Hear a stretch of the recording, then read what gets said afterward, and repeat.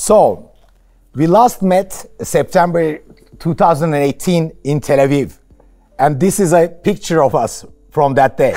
You see, this was from a time when people were able to travel freely and zero social distance. We're almost hugging.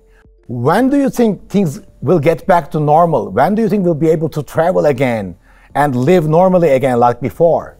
I can't say. I mean, I'm not a prophet. I don't know if it will take half a year or 1 year or 2 years, but eventually it will happen, especially with the vaccines and with our better understanding of the epidemic and how to deal with it.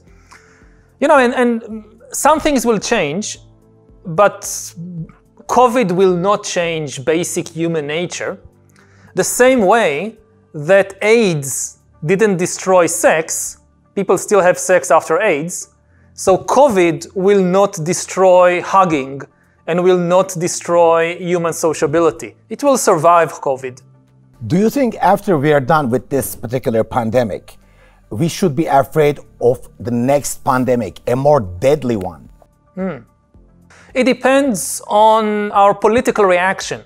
We now have the scientific and technological tools to basically stop all epidemics. If we really wanted to, we could make COVID the last epidemic in human history. We can't stop, of course, the appearance of new viruses and new pathogens, but by monitoring effectively the whole world and by providing good healthcare and investing in medicines, in the development of medicines and vaccines, we can prevent new viruses from turning into new epidemics. But whether we will actually do it, that's a political question.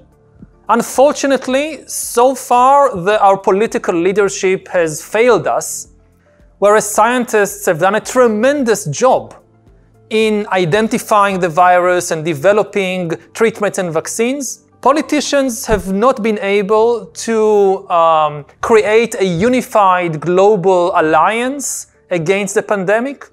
We don't have a global plan of action of how to stop this pandemic, and we don't have a global plan of action to establish some kind of, effective global system against pandemics. In general, it's up to us. If we really want it and if we have good political leadership, this could be the last pandemic in history.